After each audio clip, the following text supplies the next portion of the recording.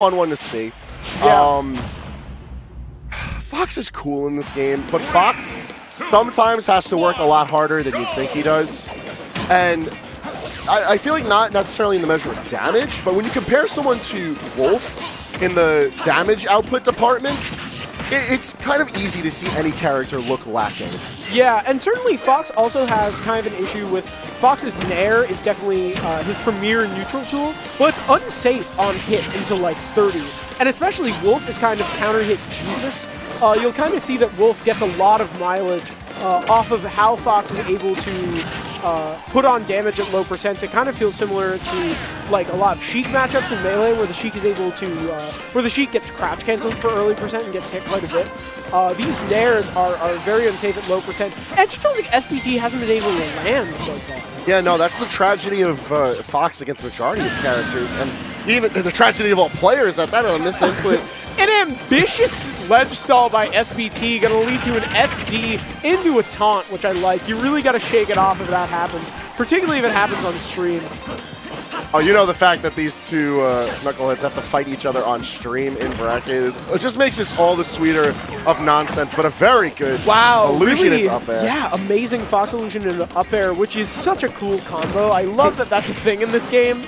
It's funny, I was actually just talking to SPT earlier today before bracket started about like how a lot of people don't expect Fox illusion and a lot of people don't like, they forget that it leads into so much potential for Fox. Now, I'm unfamiliar with SPT as a player, but it really looks like, out of disadvantage, SPT can be a little bit of a master sometimes. Definitely likes to come down with Nair, and it seems like Bo, maybe as a factor of being so familiar with SPT's playstyle as being part of the Staten Island community. I hope they don't watch this VOD. Oh, they're definitely going to meme the hell out of this. Don't worry, you're chilling. But it definitely feels like I'm glad you bring it up because another aspect that I was talking about with SPT, and this was more in favor of the context of Game & Watch, but his style as a whole can work for this too, where you play a group of people so often, they develop such a distinct counterplay to your style, but also your character. They look at you and they have a very clear game plan.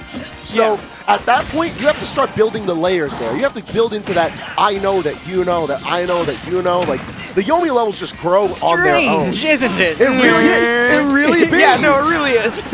Yeah, so that's why you start seeing these, like, hood rat options of buttons being pressed all over the place. That was like an air dodge to read up tilt, which is just fucking crazy. Who the fuck does that? You get a chance to see all of these haymaker options. Oh my god, and just looks for a fucking, like, run in with up smash. SPT really swinging for the fences. Like, they're both going to pick these options that seem radical, but in the context of their own play, like, it makes all the sense because, like, all right, they both know that they have brain cells to get operating, but they have to play off of instincts, and that's why they're going to be swinging so much. Yeah. But Bo swinging harder, Bo swinging faster, and Bo taking game one. In a 3-minute slobber knocker, yeah, Bo, Jesus. No, Bo. It's spelt Bo, so I'm going to say Bo because he doesn't write the full name. How do you spell bow? Wow, that's a good point. Bow? Like take a bow. Yeah, it's spelled the same way, but so is Bo. That's right. That's right. Yeah, but am I pronouncing the word Bo wrong? No, but that's not his name, though. Checkmate, stream tech. No, but it's not his name. Interesting. Excuse me? We got some debates. Let's take it to Twitch chat to see what they English think. is hard. Press 1 in the chat if you think it's pronounced Bo. Press 2 in the chat if you think it's pronounced Bo. Hey, listen, I can just use his real name. I can cheat. I can just call him John for the rest of the I can say John and Morty. There's too many Johns, dude. There's too many Johns. New York has far too many Johns. Ton of Johns. Either way. Taking it right back, yeah. Good conversion off the bat, and you can see that SPT, he's swinging. He's swinging hard. Well, he knows that he can get a lot off of a hit with Fox, and Fox carries a hit very well in this game. The fact that he's able to very swiftly reset situations and turn them into his favor, it works well if he's going to be pressing a lot of buttons. It feels like a lot of these down airs and these back airs that SPT is doing are kind of trying to read an aggressive jump in from Bo, and Bo is just not fighting, ever. He's just staying in place, kind of waiting for SPT to do his thing and then just punishing him. However, Webbout does manage to take the lead. He does, like, the one hits that he does get in for every several that SPT gets, he's making them matter. Like, look at this. Even though we've seen SPT fairly in control of this game too, especially as he manages to take that first stop. Wow. Like, Bout did not fall behind at all in the percentage race.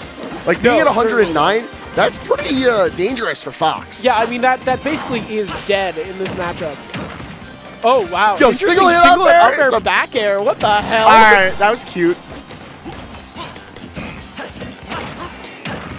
All right, it's going to be a lot of Fox and I love shenanigans. SPT has such a great awareness of when they can really just sneak one laser into an interaction and just get a little more damage. And I really like that attention to detail.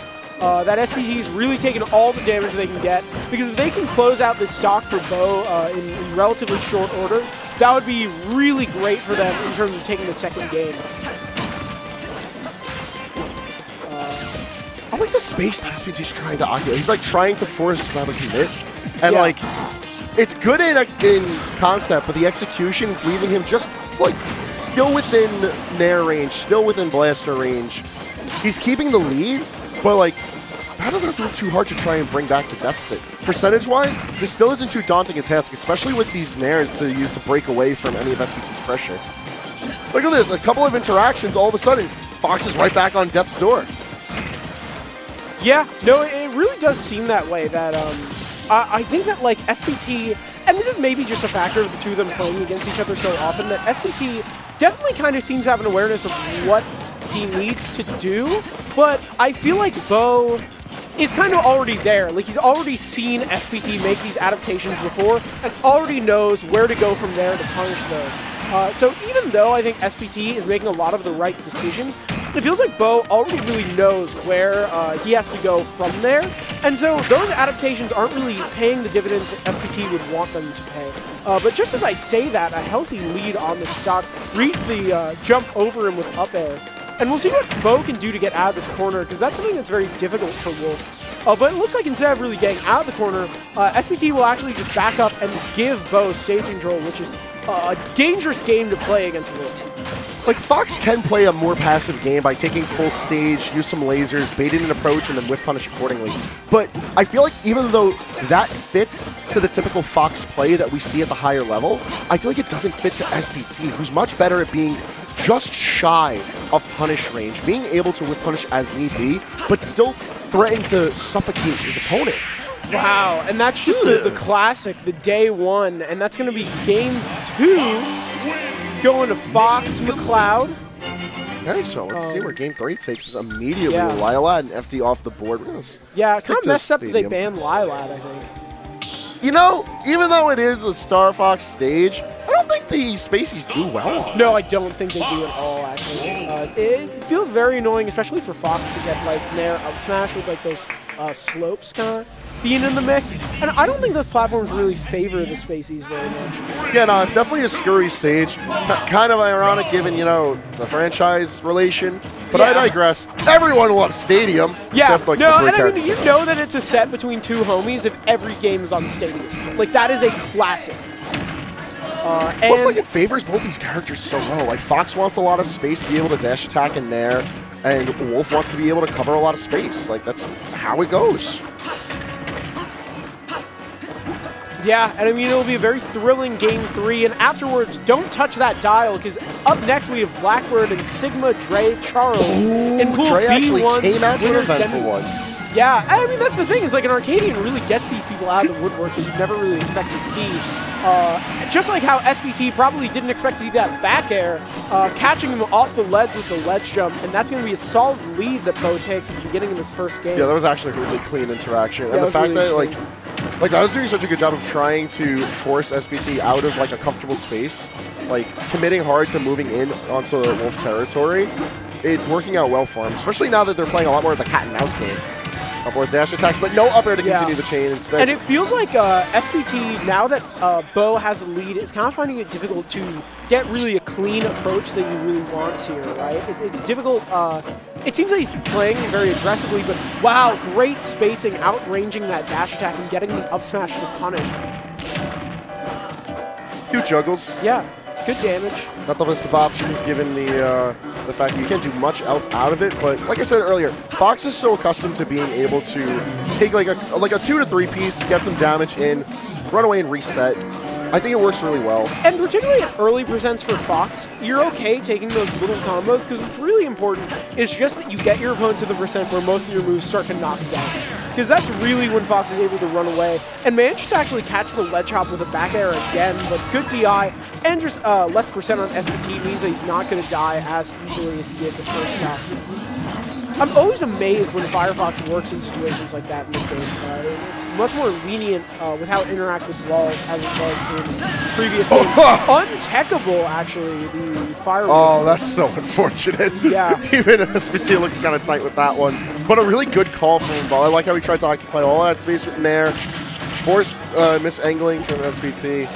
And interesting, just driving him off the stage. Catches again that jump from ledge with a forward air this time, but SPT able to bring it back. And SPT this set, I think Bao has had a really good read on what he's going to do off the ledge, what he's going to try and do to escape, and we'll see if he has that same read. I think he was trying to read spot dodge off the ledge, actually, but didn't bite. You know, right now it's looking like Bauhaus is pretty clean as far as like ending out the set. But we've seen as far as percentages go that SPT does not struggle to even things up. Look at that. By the time I finish the sets, we already have practically dead even percentages. Yeah, pretty amazing. And all that stage control that Bao fought out the first 2 stocks doesn't mean anything because SPT is breathing down his throat and he manages to get the kill. Even a little pop-off. Shake of the hands. I know Morty's happy about that because he said he was going to go hard in the paint for today's bracket. And he's at least proven it, being able to take out his own boys. One absolute slobber knocker of a match. That was a fun one. Yeah.